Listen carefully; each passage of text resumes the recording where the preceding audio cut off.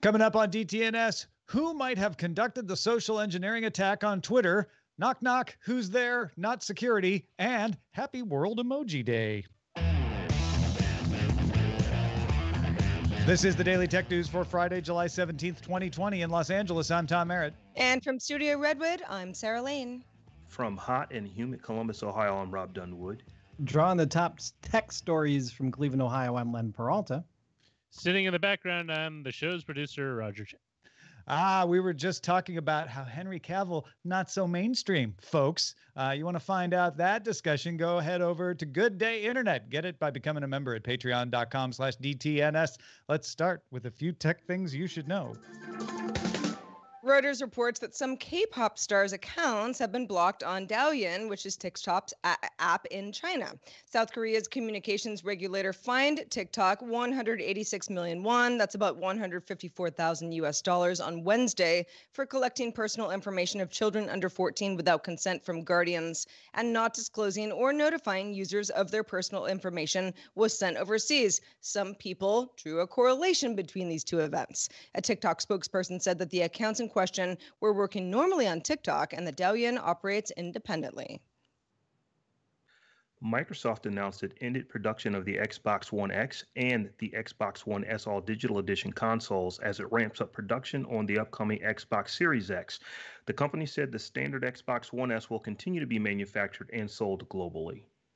Apple updated its style guide in an effort to remove non-inclusive language across Xcode, platform APIs, documentation, and its open source projects. Company said developer APIs with exclusionary terms will be deprecated as Apple introduces replacements. Apple did provide an exemption for use of the words blacklist and whitelist if either are used in code that's being documented that can't be changed.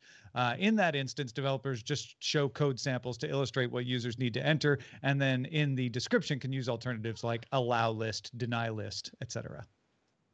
On July 16th, the U.S. Cybersecurity and Infrastructure Agency issued an emergency order giving federal agencies 24 hours to patch Windows servers used for domain name system purposes or apply another mitigation.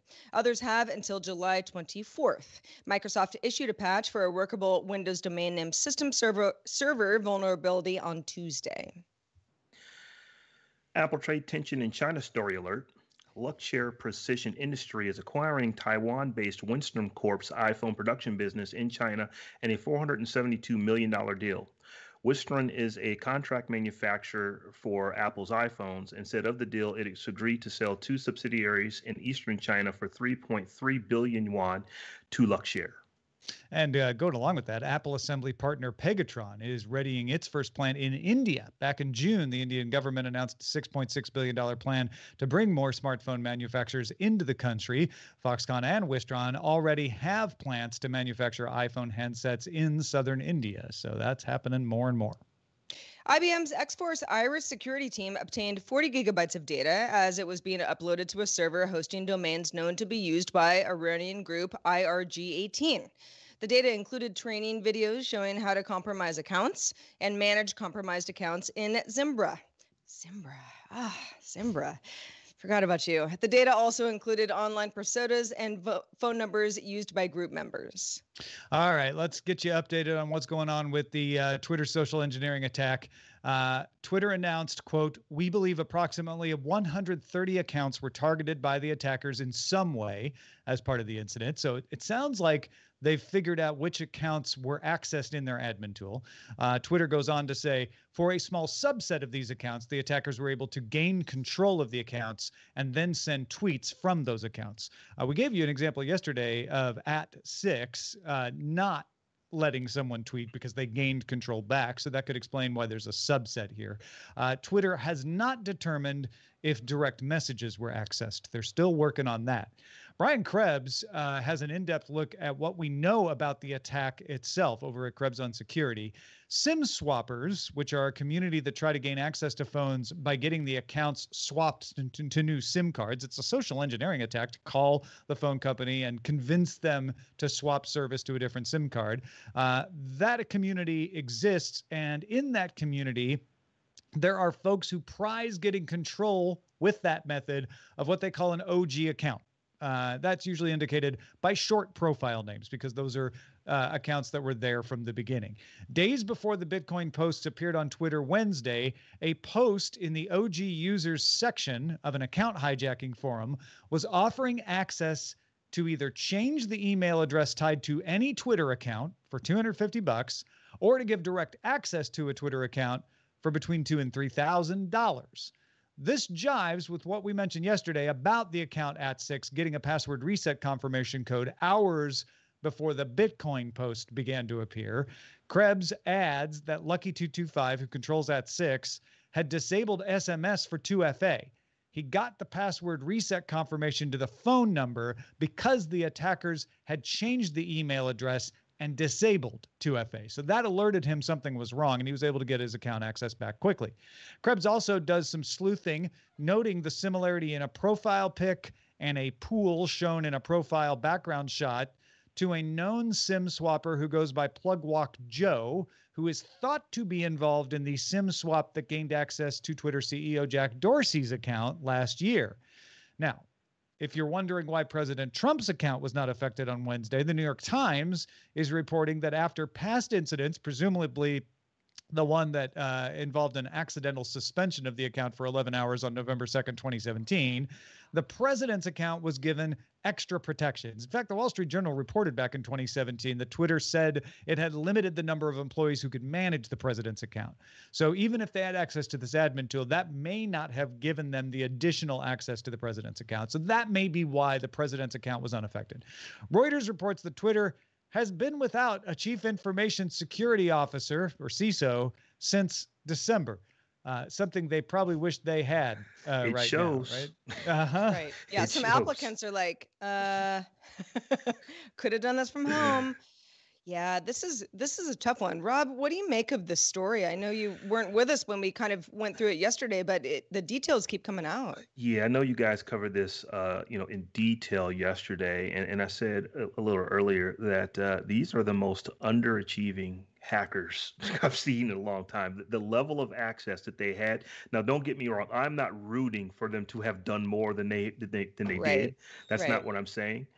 But I mean, when you're talking about the accounts they had, Joe Biden, Barack Obama, Bill Gates, Kanye, the accounts that they had, they really could have wreaked havoc and done a lot of harm, and a lot of damage. So to only get away with what they got away with, is like I said, kind of underwhelming. But as far as the security aspect of this is that, Twitter is going to have to make some significant changes in this. It can't be a person or two was socially engineered, which is I think that's the story that's going now, that, somebody, potentially got socially engineered, and that's how they got access to this system. It can't just be a couple of people that happens to, and you are hacking former presidents, but, people running for president, Bill Gates, Apple. It should not be that easy to get a hold of these accounts. So I think you're going to see a lot more postmortem going on, and there's going to be a lot. Some jobs are going to change. Some teams are going to be added. Things are going to be switched around. This is a major security breach for Twitter. And it does strike me as 63% chance. This was folks trying to make a rep for themselves. That is very common, as we talked about in the OG users scene, and being able to go in and make some cash selling these until they got noticed by some of the accounts like @6, and then realized, well, this is going to get noticed soon. Let's go out in a blaze of glory. Let's post to every account, the highest profiles account we can get access to, try to collect some Bitcoin on the way out the door. That does strike me as the most likely explanation here. If that is the case, they still might have grabbed some DM information and downloaded it, and we will see that peddled at some point if that's true. Well, we mentioned yesterday that Netflix named Ted Sarandos co-CEO, along with current CEO Reed Hastings, and that the company gained 10.1 million subscribers worldwide in its last quarter, which is almost as much as all of 2019, pushing its total number to 193 million. Those sound like good numbers, right? Well, there is some bad news because earnings per share for the quarter were $1.59, which is quite a bit lower than the $1.81 expected. Also, Netflix says it expects to add expected to add 2.5 million subscribers in Q3. And the Straight says, well, we expected 5.27 million subscribers. So that's also way lower by about half. In its earning letter, Netflix wrote, quote, growth is slowing as consumers get through its initial shock of COVID and social restrictions. Our paid net additions for the month of June also included the subscriptions that we canceled for the small percentage of members who had not used the service recently. Yeah, so that story comes back up again. Yeah, I don't think that's going to make a huge number, but I think what Netflix is pointing out here is there's still an economic hit that's going to tighten some belts, and we're ready for that. People are going to cancel accounts because of that, and places are opening up. More places around the world are opening up. Not the United States at the moment, but other places are, and that means people are going to be going back outside. They're not going to need Netflix as much, and so they expect to see more people cancel. Plus, they got ahead of themselves. A bunch of people who may have subscribed later finally got around to it faster. And so, this 10 million that they added this last quarter is a few people that would have added later. And so they're banking folks ahead of time. I think those three things are why Netflix is saying, don't expect a great quarter next quarter, because this isn't going to last forever. Yeah, there's a lot of people who have a lot of stuff that's not Netflix to watch, TV online as well. I mean, Netflix was the big dog, and they are the big dog, but there is a tremendous amount of competition out there for them as well. So people just have other options. Peacock just launched a couple days ago. I don't think it's going to really compete with Netflix, at least not yet, but it's something else that people, this is free. Let me go check this out. So, I'm not terribly shocked, by the numbers. I think a big part of this is that they really crushed Q1, and that kind of really skewed things. And it's just Q1 was great, but now we're in a pandemic. Things are going to look different. Yeah, Q1 and Q2 both were great, and what they're saying is Q3 they're getting ahead of it, which is good to them. Like, don't get too excited about Q3, right? Yeah, I mean, I think it's a combination of, like you said, Tom, people, their daily habits have changed quite a bit from what everyone was doing 6 months ago. That definitely factors into it. And Rob, to your point, there's just more competition. You pay for Netflix and you have a couple other services that maybe have that one or maybe even two shows or movies or, library, whatever it is that you like.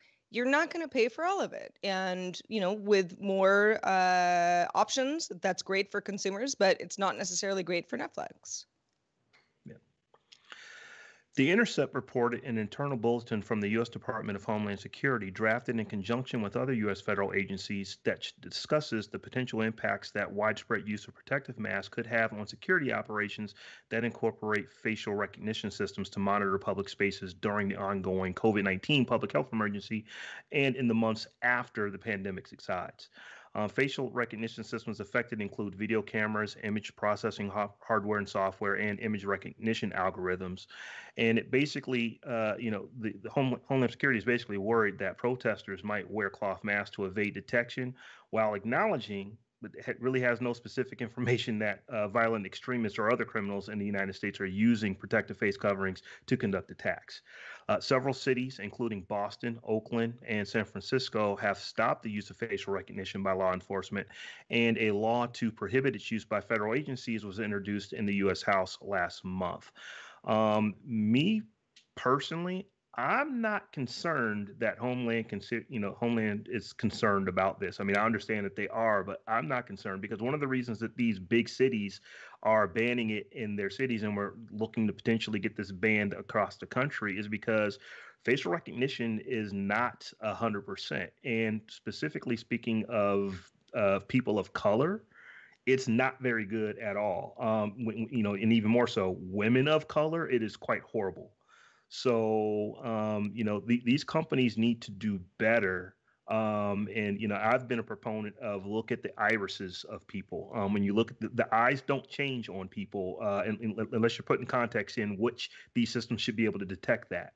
So, I think that they need to get a lot better before we start using them for law enforcement because there's just so many false positives, particularly for minorities, in this country. So I'm not concerned that they're concerned. I just hope that, that organizations just get better at what they do and start looking to people's eyes.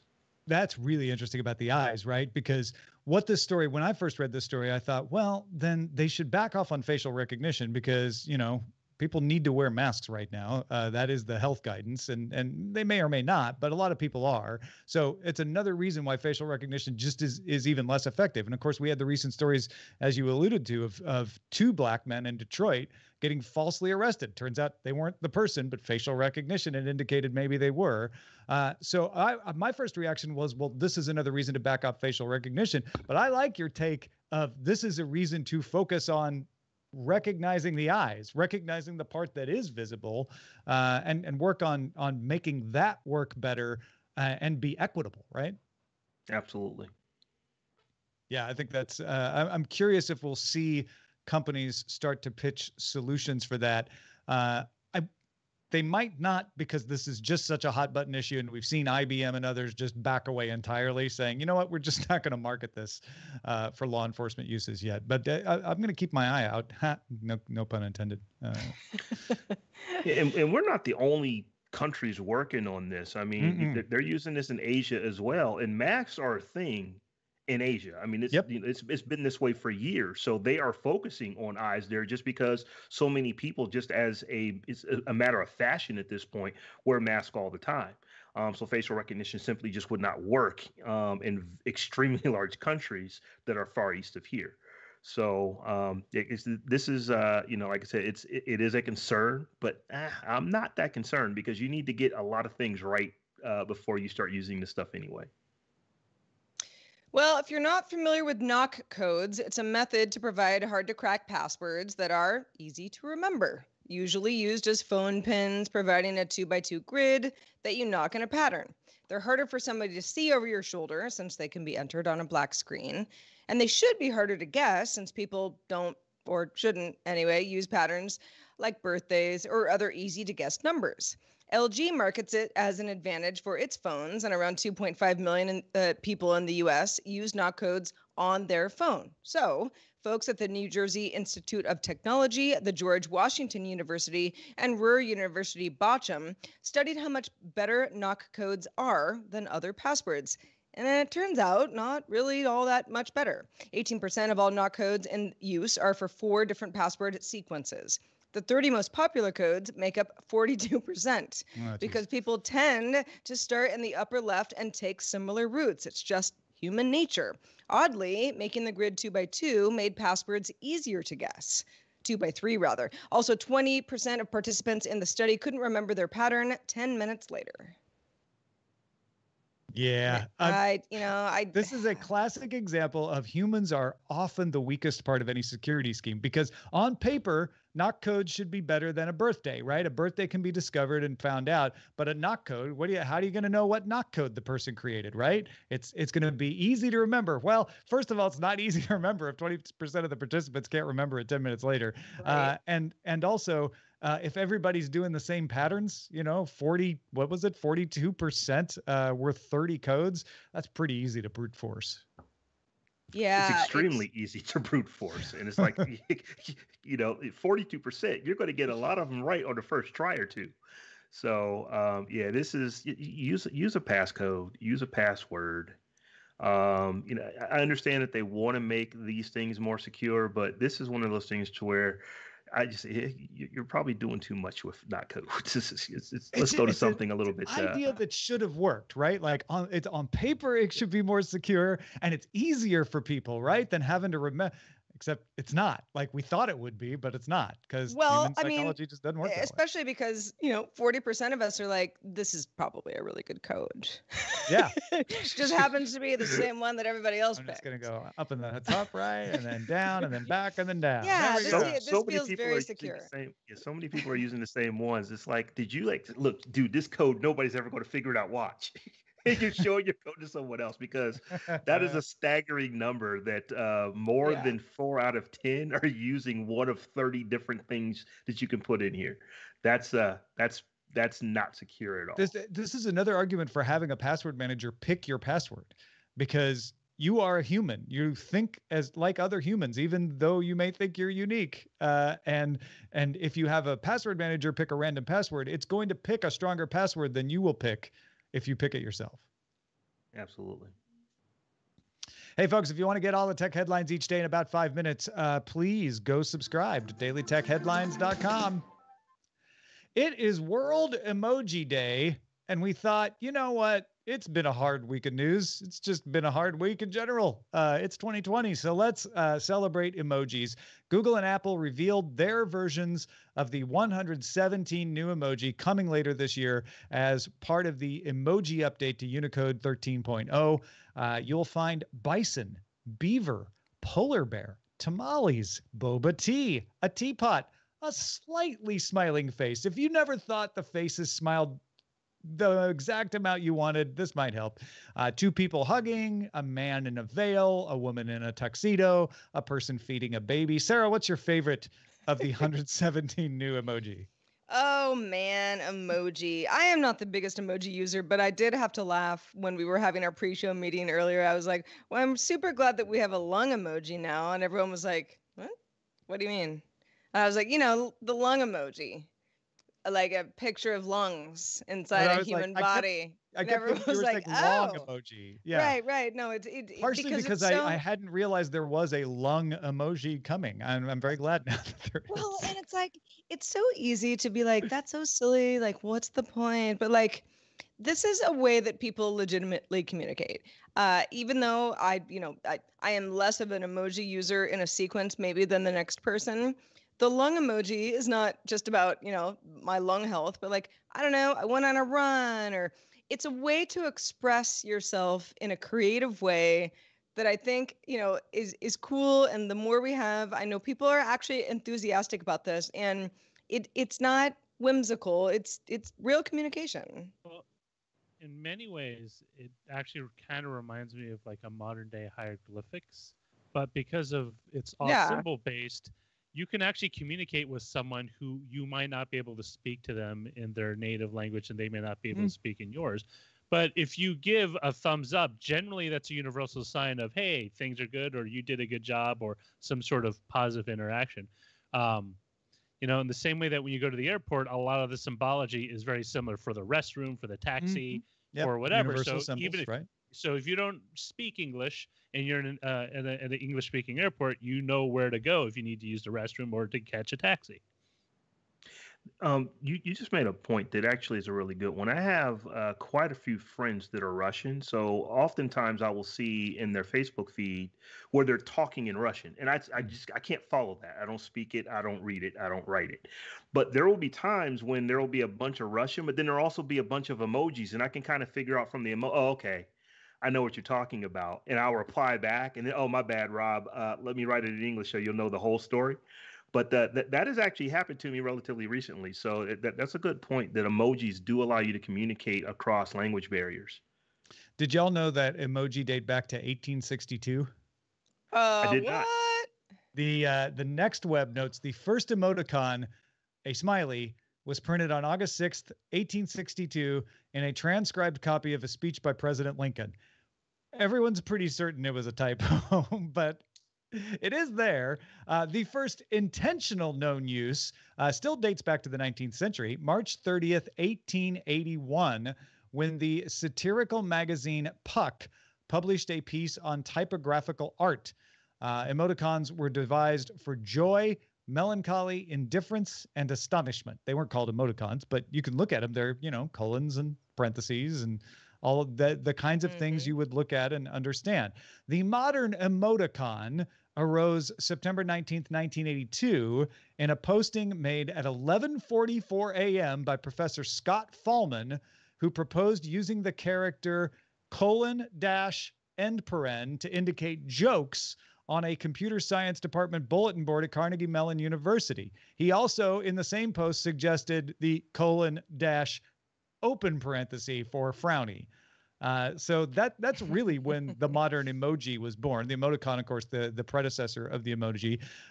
Unicode first added characters from Zap Dingbats in June 1993, which were kind of emoji-like. AOL Instant Messenger added buddy icons on May 1st, 1997, also kind of emoji-like. But the actual emoji, Japanese artist Shigeta Kurita created a set of 176 of them to convey information on the mobile platform he worked on. On February 22nd, 1999, customers of NTT Docomo, the mobile operator of the NTT Group, and partner company NTT Data started being able to send those digital icons as part of text messages through mobile communications. Gmail brought them along October 23rd, 2008. iOS added them for SoftBank users in Japan, November 21st, 2008. That's when I got them because there were a lot of workarounds to make them show up in iOS, even if you weren't a SoftBank user. And then October 12th, 2010, emoji were officially accepted into the Unicode standard 6.0.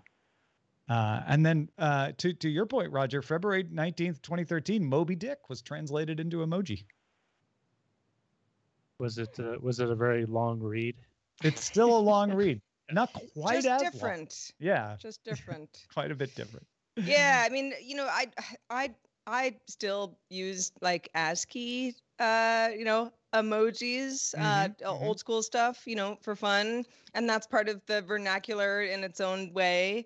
But the idea that this all started a lot longer ago than many people realize. It's not just about like cute hearts and winky faces and stuff like that. It was really a way to convey an emotion that would otherwise require a sentence, maybe two, kind of thing. And that's where I think that sometimes you can get caught up in like the cutesiness aspect of this, and it really is a way to communicate. You can put a variety of emoji in order and convey lots of things, sentences, emotions, what you're going to do tomorrow, the whole thing. How do you say World Emoji Day in emoji? Globe. I don't know what the emoji for emoji is. Emoji is. I know. That's where I got hung up to. That's a good one. Yeah. It would Maybe be a calendar. It would be a calendar entry for day. Yeah. That's a very good question. Rob, I don't know. What do you got? I was just going to say the world, a bunch of random emojis, then the calendar emoji for day. Maybe, I don't know. Maybe. Yeah. Right. It could work. Yeah. Well, everybody, if you like stories about emoji and any other story that we talk about on the show and off the show, you can join in our conversation in our Discord, which you can join by linking to a Patreon account at patreon.com/DTNS. You can type in just emojis there if you want. You All right, let's check out the mailbag. We'll just decipher it. Phil wrote in and said, following up on new ways to check out of stores and the handheld scanners in UK supermarkets over the last 10 years. That was one of our mailbag entries from a couple of days ago.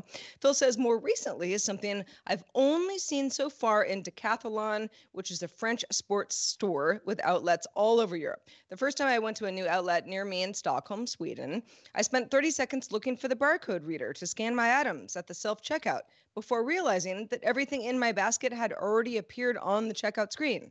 Rather than barcodes, they have RFID chips in every label or every item. So when you place anything in your basket next to the till, it scans everything and immediately comes up with a list and cost of everything in the basket, whether items are obscured or on top of each other, inside each other. It works well. I was very impressed with the speed and ease of use, and you can just walk out immediately after paying without scanning a thing. So, potentially that sounds like a good life. The new Amazon cart works better than RFID because RFID could have scanning errors. It's all about bringing the errors down, but it points out that this technology is not new. The idea behind it is certainly not new. Shout out to patrons at our master and grandmaster levels, including Philip Less, Frederick Hubner, and James P. Callison. Let's check in with Len Peralta, who has been busy illustrating today's show. What have you drawn for us today, Len? Well, it is World Emoji Day, and it has been quite a week, as you mentioned, things going on in the Twitterverse and everything else. And here's an emoji that possibly could be added to that 117 new emojis for in a couple months. Maybe you'll make it 118. Yeah, this is this is called artist rendering of the Twitter hack of 7/15/20. It's a little bit if I'm going to be descriptive, a little violent. Maybe possibly an inside job. Probably how a lot of Twitter employees felt on Wednesday, to be honest. Yeah, possibly. Yeah. So I don't I don't really necessarily see this as an emoji, but maybe take it under advisement in the future. It could become an emoji for like, I had a very bad day.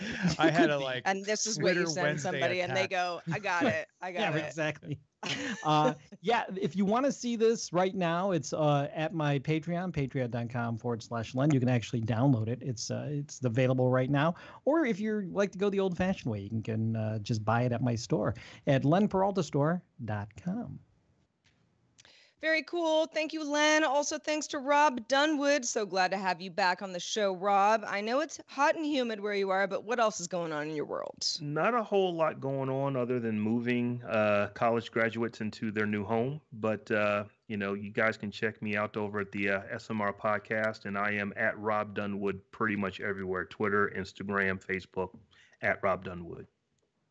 Hey, if you're going to be in an enclosed space with a bunch of other people who might be infected with COVID-19, you might want to wear a mask or even bring some for the other folks. And we have them available if you'd like one with a Dtns logo on it. You can find it at dailytechnewsshow.com/store. I'm wearing one right now. You are, and you look very dapper. And you also look like you're smiling, which is important. Everybody should smile at each other more. Hey, our email address is feedback@dailytechnewsshow.com. And if you'd like to join us live, guess what? We're live Monday through Friday at 4:30 p.m. Eastern. That's 20:30 UTC. And you can find out more at dailytechnewsshow.com/live. See you Monday.